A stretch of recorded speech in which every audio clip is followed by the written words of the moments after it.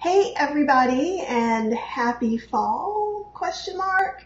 Here, if you look behind me, it looks very fallish. You can see some of the leaves are changing colors. There's a wind blowing, there's rain, and it's like 73 degrees. So it's really weird. But anyhow, we're going to concentrate on some, how do you say it? Autumnal? Anyhow, some fall goodies is what we're going to do. So be sure to say hey and let me know you're here because it makes me really happy. Rob, you're so sweet. Rob is here, and I know somebody else, a few other people are. So what I thought we would do today is we would break down a butternut squash. So a butternut squash. Your mileage may vary. I tend to, when I'm buying a butternut squash, so this bottom bulbish half is the part that's going to have seeds. All of this in the neck is going to be solid. So what's cool if you get one that's longer like this, I know I have a lot of solid squash. And so I also often just go ahead and slice them, and you can use them like burgers, or you can make them kind of like roasted butternut squash steaks. And one of the things I like is like this Earl Grey tea rub that I've used on it, but you can make your own if you want a salt-free blend. And it's mostly Earl Grey tea and pepper, black pepper, which gives it kind of, and added a little bit of rosemary and sage. So you can do that without any oil or salt at all. Okay, so I'm going to show you the hard way, which is not that hard. Now, one thing to know is I got this squash at Trader Joe's last week. So the skin is still pretty moist. It's not like it's fresh picked moist, but it's not all hard and gourd-like. So if yours is hard and gourd-like, I do not recommend trying this method because we're going to peel it and cut it up. So that's one of the ways that you can do it. Now, if you have bad wrists, or you have some other issues too, you can fit the whole thing, or in this instance, we probably cut it in half to put it in the Instant Pot. But let's pretend this is a smaller one. You could just poke holes in it, put it in your slow cooker, and let it cook all day while you're at work. And then when you come back, you let it cool. Then you cut it down the middle and scoop out the seeds. And then the flesh is, you just scoop out with a spoon. And it's already really a puree because it's cooked down so much. So if you have any wrist issues, that's the easiest way to do it. Or if you have a really old squash. And you could do that with any of the winter squashes. You can do it with pumpkins or pie pumpkins, acorn squash. Although acorn squash we tend not to peel and separate because the flesh isn't really as abundant in those, but you still could do something like that. I typically cut those in half and stuff them is what I do. Hi Liz. Oh yay, it's so good to have you on the live today. Okay guys, so we're going to get going with this, and if you have any questions as we go along, please ask. I'm going to do the overhead. So one of the things that I keep playing with, and I'm not sure how much you can see, is there's still some of the sticker. The sticker just really stuck on. So I've washed it really well with soap. But anyhow, we're peeling this off, so I'm not worrying much about it. But in case you were wondering, and you're always going to have some little dings and some little places that looks like it's not perfect. And that's okay, because it's not perfect. So the first thing I want to do is slice off this top part. So when I'm peeling, I'm just not even fooling with it. So I typically take a sharp knife that's kind of large. Okay. Now this one wasn't that hard. And you can see kind of how moist that is on the inside. So that makes it easier. And see, we've got a little thing here. What I'll do is when I peel it, I'll make sure that I peel that part out, or I'll come back and cut it. So next, seriously, I'm just peeling it. And again, as long as this is not a big hot mess that's hard, if it's hard and you can't do this, there's either one of two things happening. The first thing could be that you need a new peeler because it might just not be sharp enough. The other thing could be that it's old and woody, so that it's just too tough to do that. And then again, what you're going to do, and you can do it even if you peeled a little bit, is you're going to take that whole squash or cut it in half so it fits into your Instant Pot or your slow cooker, and you're going to cook it in there. Does that make sense? So a lot of it just kind of like, and see there's where that spot is, so I wanted to keep going for that. And I'm just moving some of these as I go. Now probably what I'm going to do, I often cut this in half, or cut it where the bulbish part is with the seeds, but right now it's helping me hold this a little bit better. And so that's one of the reasons I'm just leaving it. And I think the first time that you're trying to do this, that's a good idea. And remember, and so see, this is the hard way, right? Oh, all that peeling, I can't possibly do it, right? We just did this whole top part almost in 5 minutes. Probably less than that, because I've been yabbering. Okay. And hey everybody, as you come on, say hi, let me know where you're from, and if it feels like fall, where you are, because it does not here.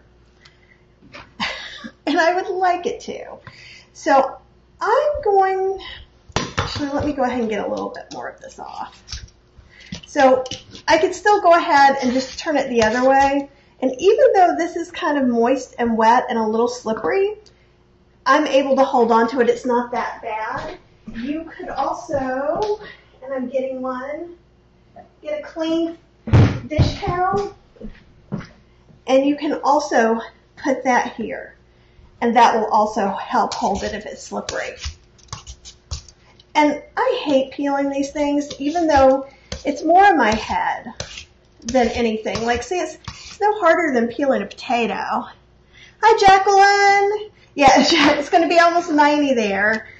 We can still enjoy our fall vegetables as we're going along with this. But yeah, it's like 75 here today. But it was really cold just the other day. And so you can always take this, reposition it, hold it.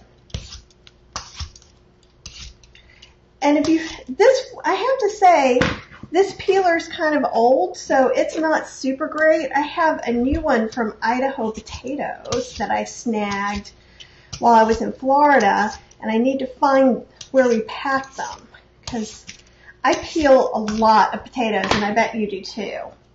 And if you can peel a potato, you can peel a squash. And remember, there's also, I'm going to go ahead now and cut this end off. You could be super thrifty and not do that, but I'm really not losing very much. I mean, really. And it just makes my life easier. And sometimes that's okay. So now I'm going to just finish up these ends. Oop, I can grab it. There we go. So you do have to push down a little bit harder than you do when you're peeling a potato. And because I'm so short, I'm doing this at about chest level. If you can do it where it's a little bit lower, your upper body strength will take up a little more of the slack.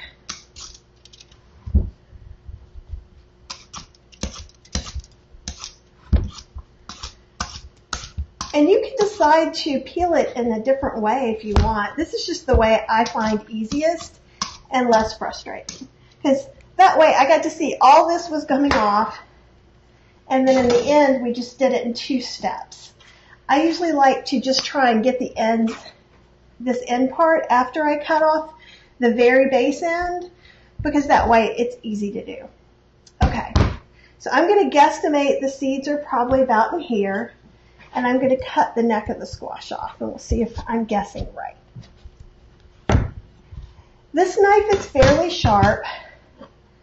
I find that having the bigger chef's knife is a little easier. I typically work with a smaller one, but being able to really hold that there and try and cut a little more with the back side. That makes it go a lot easier. Okay, so this guy is totally solid. And you can sort of just barely see where the seed stuff was just starting right there. And so again, you can see that right there. And see how it's squishy? And you might be able to see some of the seeds in there. So we're going to cut this guy in half. And this is the bottom part. And it's not always as clearly marked as this is. So if you have a real skinny top part and a fat bulbous bottom part, it's pretty easy to notice. So what we want to do, this is the seeds and the guts, right? And just like a pumpkin, you can take a spoon, and I don't want to be misleading because you are using some power behind this. You're scraping some flesh out. It's not just, I don't know, I'm trying to think of what it would be like. It's not just like scooping potatoes or something like that after they've been cooked. This is hard on the inside. And so see, I'm using some force. If there's a little bit of guts or stuff like that, it's okay, or you can be extra and take it all out. It's edible. And in fact, you could save these seeds and you could toast them and eat them or put them on salads. So that's something else you can do. So I'm holding it and I'm digging in. Is it kind of the same consistency of a pumpkin? Yes, it is. So Cheryl's here working today, and she just said, is it kind of the same consistency as a pumpkin? And it is. So this flesh part is very firm and stiff. And this is not as firm, but it's still attached. See how it's attached there? And if I just move it with my finger, it's not coming out. So I really am taking my spoon and scooping just a little bit of that flesh off to get all of this away.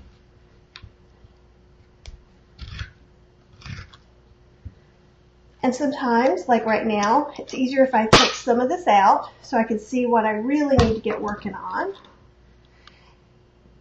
And another reason I like the squashes that are like this is usually pretty small.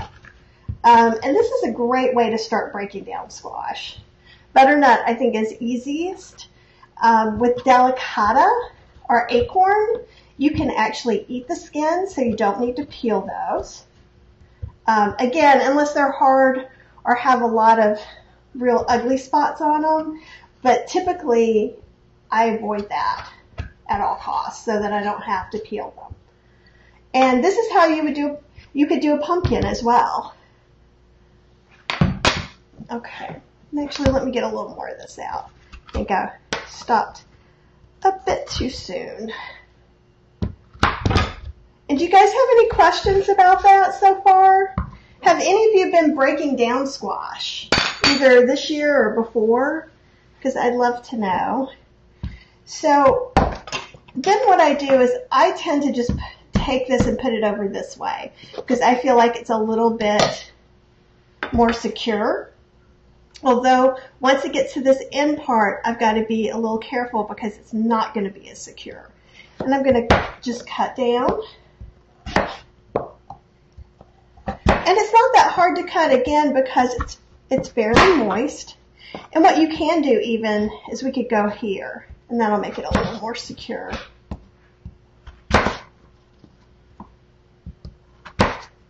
Okay. So then you can take a couple of these. I tend to not make them exactly the same. If you want it to cook at exactly the same speed, it's better if it is the same. But seriously, I'm not going to worry about this little bitty piece. It's not going to mess up everything, and except for me thinking about it. I think it messes up more of my life that way. And also, no, I'm not showing you this to give you any kind of shame about buying it already cut up. There's nothing wrong with buying it already cut up, especially if you have wrist issues. Or sometimes you can only find it in the freezer section or already cut up. Right now you can find it everywhere. And at Trader Joe's, you usually can find all three. You can find a whole one like this, which I think was $2.99. And Trader Joe's is my favorite place to get winter squash because you pay by the piece and not the pound.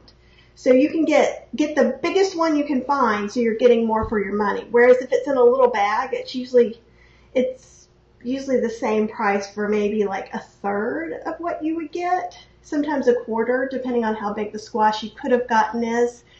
Now, obviously, if using a knife at all is an issue, then that's better than not having butternut squash at all. Mostly, I just wanted to show you today because somebody asked me in another class I was doing how to break it down, and I thought in that class they would have already done that, so I thought maybe some of you guys would like to know too. So I'm going to keep cutting this puppy up.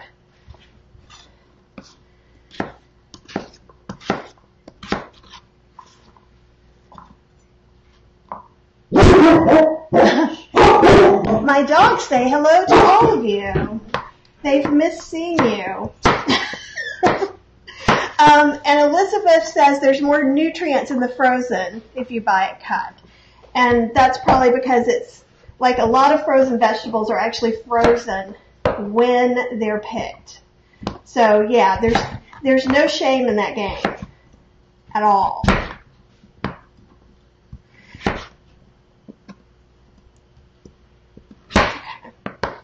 And what you can do too is you can lightly steam this or blanch it, and you could freeze this.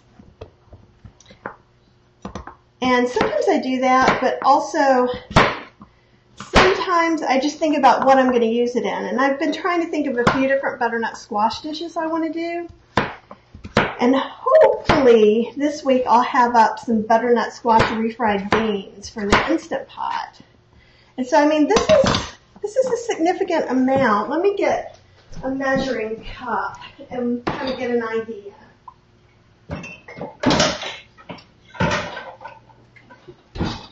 Okay. You know, the kind of knife, this knife is sharp, and it's actually, there we go, Calphalon. There was a set of knives that I got at a conference, and they actually, it's forged, but there's like a little knife sharpener in each little space for the knife in the knife block, and so it keeps pretty sharp. I like those a lot. They've lasted me for a number of years. I may have to finally get my smaller knife sharpened professionally a little bit, but I use it a ridiculous amount over the past few years, and that's the one I use the most. Okay, so let's go. This is a 4-cup measuring cup. Yeah, I think I eyeballed it pretty good. Yeah, it's about 4 cups, between 3 and 4 cups. And that's just the neck part, right? So the other one we could cut up just the same, or we can go ahead and cut it for rounds, and that's what I'm going to do, and I'll show you that too. And so again, you can hold this with a towel to help it not slip. Also, if you find that your cutting board slips, mine doesn't on this surface, you can put a towel underneath it, between it and the counter as well. And so those are all like good safety tips. My hands are really small, so sometimes my fingers will be where they're not supposed to be. If you can curl your fingers up when you're cutting, my arm and wrist is not strong enough to hold things like this, especially something this big, which is why I'm holding it like that. So if you're going to hold it like that, you want to hold it a ways from the knife. That's why I have it a little bit back further. Hi, Sheila. Yes, you must have joined a little bit later. Yeah, we peeled the whole squash first. We cut off both ends. Then we cut off the neck of the squash, and we took the seeds and the guts out of the bottom part, the little bulbous part, and that's what we cut up, and we got 4 cups out of. So yes. And also, just in case a few more, actually more of you are on. So I'm showing you how to do it the supposed hard way. It's not that hard, but if you have any wrist issues or your knives aren't very sharp or whatever reasoning, you can buy that already pre-cut in the store, either in the frozen section or sometimes actually in the regular vegetable section. And you can also take the whole squash, ends and peel and all, just the way it is. Wash it up really good, poke some holes in there, put it in your slow cooker. You don't have to put anything else in there, and let it cook for 8 hours on low. Then let it cool down. Then it's going to slice, you're going to slice it right through the middle after it's cooled. So you're going to put it on a cutting board, or you can put it sideways and cut it down, but you're going to cut it down the middle. And then you're going to scoop out the seeds and the guts. And then what you're going to do is actually just scoop out the flesh. And you're going to use it more of like a puree. Okay, great, Sheila. And tell me if you have any other questions or if what I just said didn't make a lot of sense. You can also do that in your Instant Pot, but it's easy in the slow cooker too. So either way. Alrighty. So I was saying earlier too, I like to get ones that have a lot of neck, because then I can use these as butternut squash burgers or steaks. Okay, so again, I'm going to put this here to help hold it. And one thing I do sometimes, and these aren't going to be perfect because I'm totally not perfect. And this end isn't perfect already, right? So this one's maybe not going to be, and this is the best way to do it. And this one isn't perfect, but you know what? It's totally not bad. And you can decide that's about what I want. You could even mark it if you wanted to, so that they're all the same size. I'm not going to do that today. I'm going to guess, because I'm a rebel. You guys remember that in the Pee Wee Herman movie? That's the kind of rebel I am. Pee Wee Herman rebel.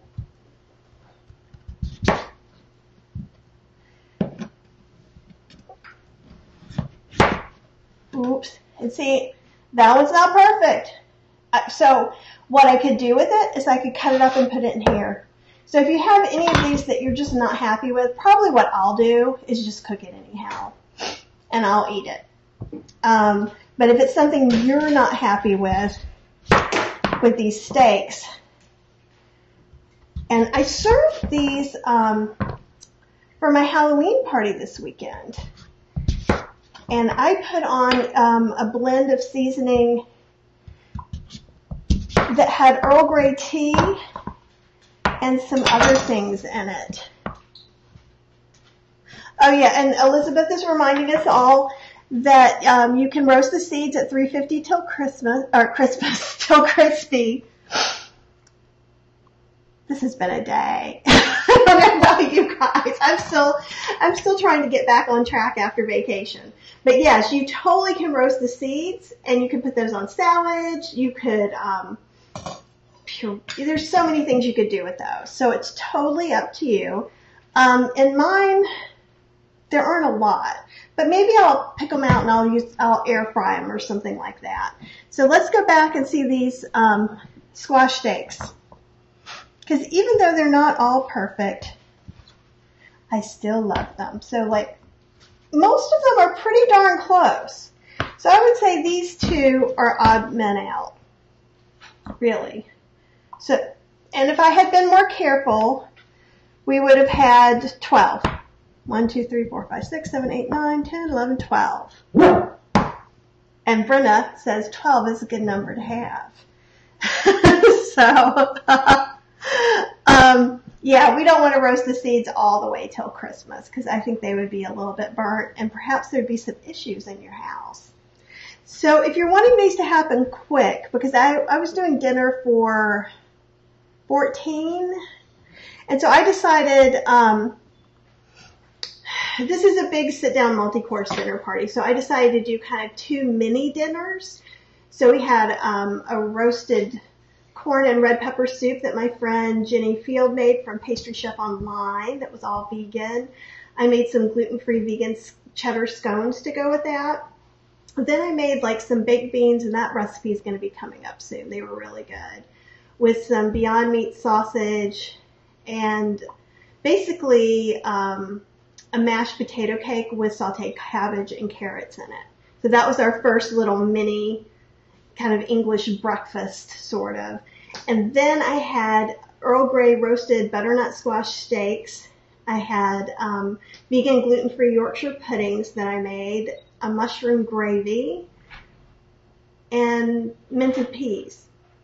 So what I did, since that's a lot of food, and then we had dessert. So my friend Linda Watson from Cook for Good, actually made an apple strudel, because it was a Harry Potter party, or that world anyhow. So she made a Fantastic Beast Queenie's apple strudel, and I made some Earl Grey Niffler shortbread. And a Niffler is just if you're not familiar, it's just this really cute little animal that it's just adorable, and it steals a lot of things. I think Cheryl may be bringing me something to show you. So it was cut out in the shape of those, and I made some hobnobs, which are just some oat cookies, and I probably will write about those coming closer to Christmas, because they seemed like they shouldn't work at all. Okay, here's a Niffler. This is our little bag. Isn't he cute? And he's holding a coin because they steal all the shiny things. So, so that kind of gives you that. So I cut these in half, and the neck of my squash wasn't this long. So you can't always count on getting exactly 12 like we did today. But what you can do is ahead of time, you can mark that squash and see where you need to cut it. I'm not always so good about doing that. So breaking down the squash was pretty easy. One of the reasons it was easy is because it wasn't really old. And the older it gets, the tougher the skin gets, the more dried out it gets, the harder it is to use a knife on, and the harder it is to peel. So that's one reason. And it's not that hard. And it doesn't take that long. Like with me yammering on about all these things and showing you extras, it's taken probably about 20 minutes, 15, 20 minutes total.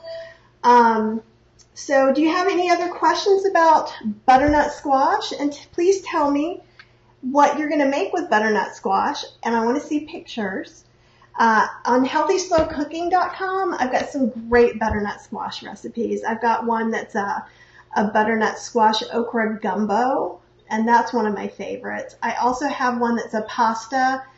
It's like an Asian style pasta with butternut squash, mushrooms, and baked crispy tofu on it, and that's pretty good too. But basically what I want you to do is go forth in the world. Don't be afraid of butternut squash anymore. It's not that hard. Don't make the mistake that I do and save them for too long, and because they just get harder to break down. So when you get one, and I'm not talking about a day or two or a week, because squash can overwinter if you dry them really hard, but then they're also hard to deal with. So anything like that, put in your slow cooker and just let it do the work for you. And if I don't have any questions, I'm probably going to go ahead and take off for the day. And I'm going to be back this month and next month with some more butternut squash recipes and some more fall and winter fruits. Yeah, Brandy says she's guilty of saving them too. I know. Sometimes I've saved them so long that they're not good at all anymore. They're not just hard. They've got soft again. So, yeah, this is easier. And like, again, I could just either half cook these or whole cook these, and I could stack them and keep them in the freezer. So that instead of making a veggie burger, you can have a butternut squash burger. And I mean, you can't beat that. There's lots of wonderful nutrients. It's great color, and it adds I love the flavor of it too. Butternut squash, acorn squash, those all have typically a better flavor than pumpkin. I like pumpkin too, but it's not as flavorful. So, okay, so don't save your butternut squash. Go ahead and break them down now. If you make anything with butternut squash or you break your own down, I would love to see pictures. You can leave it on any of the Facebook pages or in my private group, Vegan Recipes Cooking with Kathy Hester, and I'd love to see you guys there. It's a free group. You get lots of tips, and you get to answer lots of cool things for me. Like, what did you do with that butternut squash? Yeah, and Brandy was like saying, yeah, freezing it is a good idea. So you can buy it frozen, or you can freeze it yourself. So literally, I could, like when they say blanch, you're just putting it in the boiling water for just a minute or two and then straining it out. And what that does is it kills any of the stuff that could be associated on here. And that's as far as I'm going to go. So it kills some things that can make it rot faster, basically. And that's why you might do that before you put it in the freezer. Oh, that's great, Liz. You made me so happy. So Liz says this was the one vegetable she's always wanted to buy, but then she was afraid of it. And it looks like a monster, but it's just really not that bad. And remember, the most important thing is make sure you have a good hold of it. You can use a towel if that helps. And take your time. Even if you take your time, it's going to take you less than 20 minutes to break it down. And look at all the food I got for $3. There's two of us. This is several meals for $3. And I think that's awesome. And be sure when you're at Trader Joe's, check out any of the other vegetables and winter squashes that are by the piece. Also, check and see if they have, anywhere you go, if they have some of those cool, like, I don't know what they're calling them now, but like the exotic pumpkins, like the Cinderella pumpkins that are squat. Those Cinderella pumpkins are delicious. So that's something else that you could try. Oh, that's great. Brandy has a good idea. Make a mac and cheese with butternut squash sauce and use it in place of pasta sauce and lasagna. You can totally do that. I have a recipe for Instant Pot butternut squash mac and cheese. And I believe that is also on healthyslowcooking.com. And I don't know what's going outside, but the dogs are very excited. I think the leaves are falling. So have a good fall. Send me some really good fall vibes because I could use them. Oh, you've never heard of Cinderella squash? Oh, they're awesome. Look it up. It's actually, it's a French pumpkin. It's basically what it is. If I go to the farmer's market where people are looking for Cinderella pumpkins, they are quite expensive. If you go somewhere like Trader Joe's where it's like $6.99 and you can have one that's the size of your table sometimes. And again, you can break that down just like this. And if it's too big or intimidating, cut pieces off, then go ahead and peel it. So take it down to whatever works for you. If you get a giant one, you're going to want to freeze some of it too. You could also just cook some puree and then puree it and freeze it as puree. When I freeze puree, I usually freeze it in 1.5 cups because that's about the size of a can. So that way if you're using a recipe, it gives you a good idea. You're pretty close. Yeah, Cinderella squash is delicious. And I think they call it Cinderella pumpkin. They're also like blue Hubbard squash. So some of the blue-gray pumpkins that you see in with those mixed like fancy pumpkins at Trader Joe's or Whole Foods, or they have them at other stores now too. The trick is, if it says by the pound, be sure to weigh it. Same thing with celery root. My one source of celery root per piece is gone. So I went to Whole Foods, and what I usually pay $4 for, I paid $10. $10 for an ugly celery root. Even Max is upset about that. He never wants that to happen again. He thinks it's ridiculous. And so should you. Okay, this time I really am going. I will see you guys next week, and have a wonderful, wonderful fall.